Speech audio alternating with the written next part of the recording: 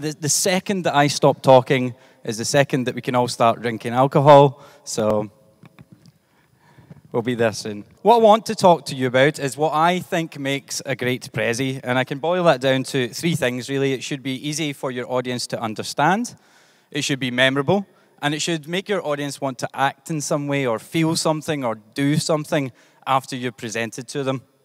I'm going to talk to you about one facet of that today, and that's about layouting, in particular, what I think makes a good Prezi overview. Now, I'm not a graphic designer by any way, but I think I can make a structural Prezi that people can understand. So, for me, it's about talking a visual language. And how do we do that in presentations? Well, this is a famous visual perception test, and these two shapes have a name. One of them is called Kiki, and the other one is called Booba. And you have to tell me which one you think is which. Anyone? So, who thinks that Kiki's the one on the left? So, when I train this, probably about 98% of people say Kiki's the one on the left. So, why do people say that? Mostly they say it sounds spiky, looks a bit like a K, and it's sharp, whereas Booba's nice and soft and round and a bit bubbly. So as much as there is a language in the spoken word or in the written word, there is on what we put on the screen. And I think to understand that will really help us create better Prezi overviews. So what is a good structure for your Prezi overview? Well, this one is bad. Internally, this is what we would call a sneeze Prezi. So it's exploded out all over the place. And it doesn't really make any sense. As you start to move around, you'll see that that will start to make people feel a little bit seasick. So a sneeze Prezi is not very good unless you want your audience to think that you're chaotic or scatterbrained. But going to the extreme other side of the scale here, and having a very rigid, ordered presentation, that isn't very good in a Prezi either. What you find with this is it's very slide-like, which I will never knock PowerPoint. I think a good PowerPoint is a good presentation, but in general, you don't get much benefit from moving through the slides in this case. And when you zoom out, you tend to lose context. There's no real shape that helps you understand the content. You want to be somewhere in between, and you'll find that a lot in the Prezis that our designers make. Here is pretty much a brainstorm starting from a blank canvas on a presentation about Romeo and Juliet, turned into a wonderful Prezi overview that conveys the tension between the two warring families with the two dueling stags or bucks colliding. On the other extreme, here's a PowerPoint about children in the inner city urban environments getting access to fresh food. Once again, turned into a far better, more visual Prezi overview where we can see the whole shape of the journey through the presentation. Prezis that our designers have made in-house, but I think we can all do that. And it's about creating a visual story. Showing the audience your spatial narrative in this whiteboard that is the Prezi canvas. So how do we do that? Well, I do it through a very simple process, and it's these four things here. Someone said before you should only highlight three things. I'm going to screw that up and talk about four things if I've got the time. So the first thing I think is important for your Prezi overview, or your Prezi in general, is position. I'm going to ask you a question. The question is this: what do you see? Do you see 5 triangles? Do you see one missing in between? Do you see a group of 2 and a group of 3? Anyone? Who sees most people, I think, are saying, who sees one missing in between? A couple of, who sees 2 and 3? Vast majority. So, if you want your audience to understand, most people perceive relationships through position. It's the exact same size, exact same shape, exact same color.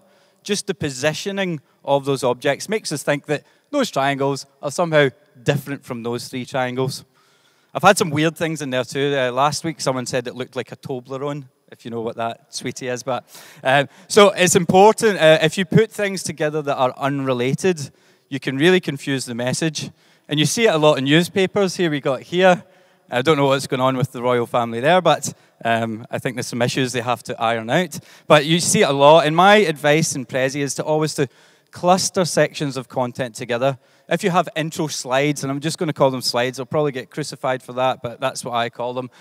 Just place them all together. Don't have them all over the place on the canvas. Same with other sections of content. Also think about as you move through those clusters of content, and you don't want to zoom over things before it's too early.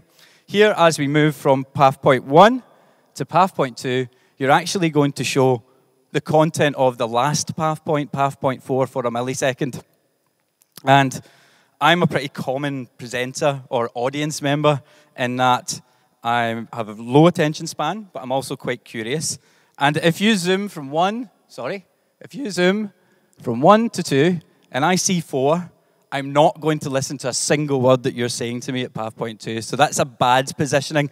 I would move this number 4 out here, and don't cross the lines. If you've seen Ghostbusters, it's the exact same way to do it. Just don't cross the lines. This is the biggest problem of new users that I see on training courses, and it's that idea of bleeding of content. And it's a similar issue in that you zoom, you want to focus on path point 2, but you can still see a little bit of what was before, and even worse, you can see what's coming next at path point 3. And again, people just lose focus in your audience. Again, I would move those path point 1 and 2 further apart so you can focus, or you can actually set your aspect ratio in Prezi. I don't have time to show you that. Maybe if I get a little second at the end, I'll show you that. But you can set an aspect ratio so your frames would fit perfectly on the screen and you literally couldn't have any bleeding. Come over to me at the end. I'll show you how to do that. The next thing that's important about your Prezi overview is size. And the question here is, look at those two objects. Which do you think is most important? Exactly. The big gentleman here says that this is the size here. So I'm 5'8", so this is difficult in my life. But yeah, that's an easy one. In general, people perceive larger things as being more important. So in your Prezi, make important things bigger, less important things smaller. But remember, you've also got some zooming to deal with. So once you start to zoom, I could zoom out a little, and all of a sudden the white one's more important. And zoom out a little bit further, then it's all insignificant. So you've got to watch out for your zooming in Prezi and make sure that you keep that perception of size and a hierarchy of size as you go through. Important things bigger, less important things smaller. I think a simple way for me to understand this is to establish a size hierarchy, almost like your bullet points in Prezi. So that top layer, kind of like Russell talks a lot about 3 layers of creating a Prezi. I think that's a great way to think about it. I think about that in terms of size. And layer 1 is your overview. And that should have a meaningful structure. Something like I've tried to achieve. Title's always important. And then just a shape. So we can see here we're kind of advancing from left to right and we're improving as we go along. That second layer, that should show you all the main sections, intro, conclusion, points in between. And they should be visible. So something like this will help your audience see all the points of your Prezi. If you've got related subsections, then it's good to link them graphically. Just use arrows to do that. Simple way to do it if you're not a graphic designer like me. Then that final layer, I think it should be zero clutter. You see a lot of Prezis that have just too much on screen at any one time, and you should use the scaling to just hint at details. And it's really exciting for people to be able to see what might be coming next and just show the context through subsections. So here down in the outro, we can't necessarily see everything, but we can see enough to hint at what's coming next and show the context between each section of content. You might want to drill down and create even more sub-levels of detail. So think about having a size hierarchy as you create your Prezis. The third thing that I think is very important for the overview is the flow of your presentation. What I mean by flow is the general direction that the eye naturally wants to see information or a pattern or an object on a screen. We see flow a lot in ladies' dresses. We see the dress will flow outward from the body. We see it in tattoo designs. We see it a lot in actual graphics and logos. This is a Gestalt theory of continuation, where the H leads the eye into the maple leaf. And we expect it when we look at slide designs too, or when we read books. In the Western world, we all grew up reading information from left to right, top to bottom. Not everywhere, but that's where we did it. But in Prezi, you can do crazy things. You can spin around like a maniac if you want. So if you are going to break that convention, it's really important to indicate the flow at the overview. You can do that a few ways. You can use characters at each section. You can use numbers, But I often find that kind of uses up a lot of the space. So I tend to try and favor arrows as you go through, just to show the audience where the journey is going to start, where it's going to end, and where you're going to journey in between. The true sense of a spatial narrative or a visual journey or a visual story. What I like about the arrow as well is it sets up the eye for the camera movement. So it's one extra thing you can do to reduce that shock or possibility of seasickness as the eye moves. It's prepared for that movement. What I like to think about it, actually, I'm going to plug my speakers in quickly. I don't think I've got them on here. But a good spatial narrative always reminds me of the Indiana Jones movies, and I'm perhaps showing my age a little bit when I show you this. But who remembers the Indiana Jones movies? Excellent. So do you remember these scenes in Indiana Jones where they'll have the map and they'll move between like the hero's journey? So Harrison Ford's on a plane, he's going from one place to the next, and you always get these little movie scenes, and it's such a great visual narrative, a great sense of flow. Not get my sound. Oh, it's so much better with sound. Here we go. Yes.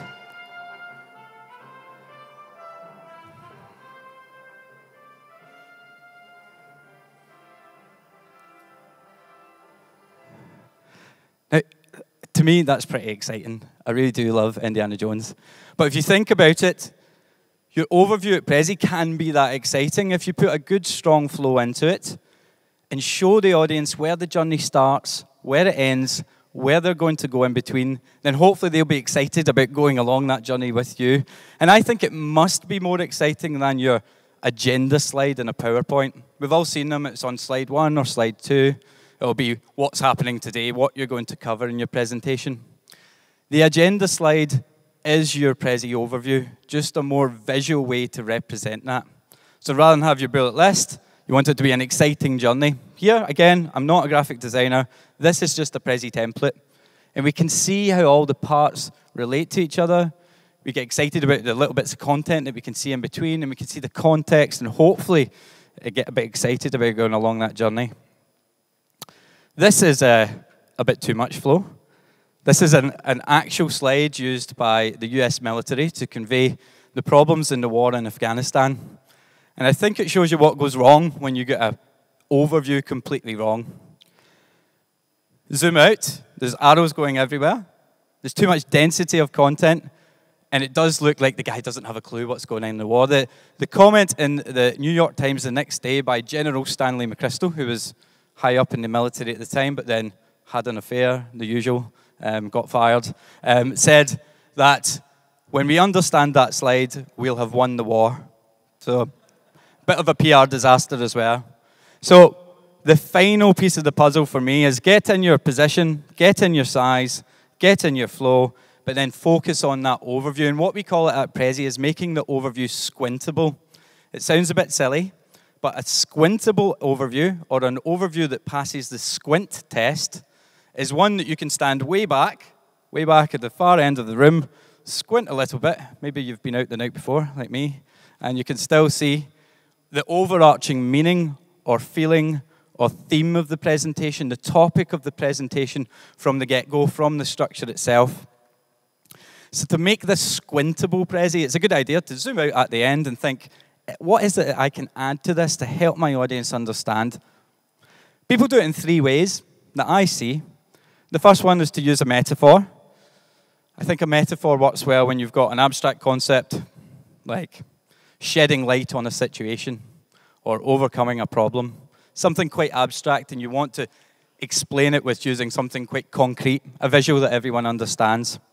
And it works well in Prezi when you have a singular overarching metaphor or theme or concept.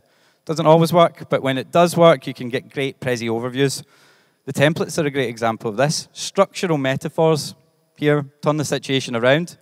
We're kind of falling down, and the ball bounces back up again, things getting better. Improvement, or reaching a goal, or that sense of progress is, again, Prezi templates. Walking up the steps, going up the bar chart to succeed, reach your goal. People use pictorial metaphors. Pretty abstract concepts here. We've got tension, we've got the Newton's cradle balls clashing together, or the stags that we saw earlier in one of the Prezi design Prezis. Known unknowns, this is one of my favorite ones. It's show underlying issues underneath. People in Prezi love this one because you can start here and you can say, this is what I think the problems are. And then with a bit of zooming, you can zoom out and, that's what the problems actually are. Tends to really connect with the audience, that one. So simple metaphors, growth here. We have the foundations, the drivers watering the roots or the core, and the results of the branches on the tree. Simple pictorial metaphors to help your audience understand quite abstract concepts. And a great place to find these is in the Prezi template chooser. The team at Prezi do a great job, I think, of making really, really good metaphorical Prezi overviews. Some people realize that you can't always use a metaphor. It's not always going to work out that way. You can't use a single overarching metaphor for a project update in a lot of cases. So sometimes people just use a diagram. You see this a lot more in the academic world. Helps you to visualize something more clearly. And what's great for relationships or processes or things that aren't necessarily linear. I've got 1 more minute, so I'll go quickly. So we've got central topics. We can see here that the subparts are linked graphically. Here's an actual user presentation about the federal budget. Things in and out of harmony. It's a great presentation from one of my colleagues here. Funnels, everyone loves a good process funnel. Sales presentations, these are actual presentations from users I've found on Prezi.com Explore. Not doctored by me in any way. Cyclical processes. Excellent. Here, we saw some examples of this before. Not a lot of information is linear. A lot of information about divergences, convergences. You wouldn't draw in a bullet list. Here we've got like a decision point. And a great starting point for that is the diagrams in Prezi. And if I can squeeze another minute out of this, a lot of people use background pictures. These are the most popular way to make your overview squintable. We've got some great ways to visualize a topic. Sometimes it's all you need. We know, look at that, you know exactly what it's about. It's about music, jazz players throughout history. Look at that, you know it's about tornadoes, simple stuff. Just a nice background picture.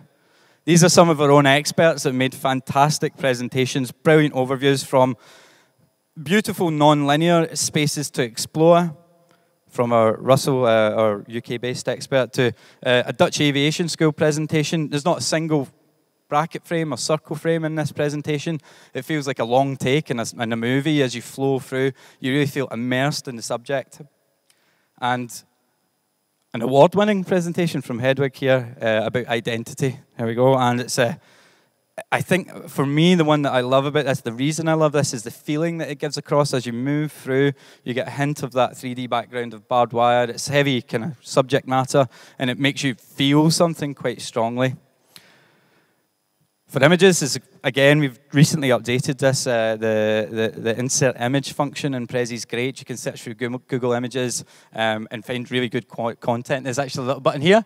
So you can show only images licensed for commercial use, which means it's Google's fault if someone tries to sue you, which is always good. And I think we'll leave it there, guys. So I don't have time to show you more examples. I would love to talk to you about this all day. But if you can get those things right, I think you will make a fantastic Prezi overview. Get your positioning right. Cluster related things together.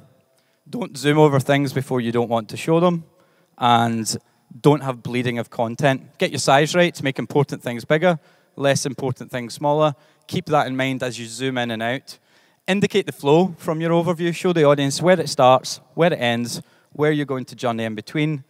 And zoom out. Think about, is there a metaphor? Is there a diagram? Is there a background picture that I can just top off this presentation to help my audience understand it from the get-go? And if you do that, you'll create a great Prezi overview. Thank you so much for your time. Cheers.